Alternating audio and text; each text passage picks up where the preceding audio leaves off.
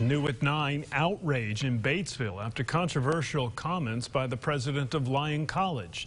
Many people in the community are upset after President Dr. Joseph King gave an interview saying the town was full of white supremacists. In the article for the online newspaper Chronicle of Higher Education, King also talked about a Trump rally last fall with thousands of hostile protesters. However, Batesville Police Chief said the rally and other incidents stated in the article never happened. I don't feel like I can back off of it. Now, am I asking for Dr. King to be terminated? No.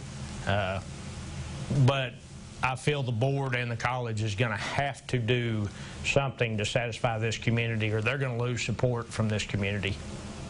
President King released a letter saying he was misquoted and that while Batesville is welcoming and inclusive, many other parts of the state are not.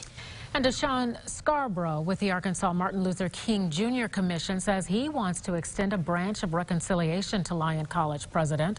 In a letter to Dr. Joseph King, he writes, while the comments were of your own opinion and possibly not intended as they were communicated, they were received as offensive and hurtful and unbecoming of an educational leader with your educational accomplishments.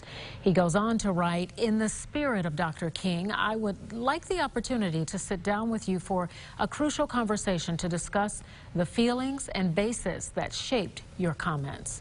The letter goes on to say that the Batesville mayor, police chief, and other members of the King Commission will attend the meeting. So you can read more about this story and see the full letter on fox16.com.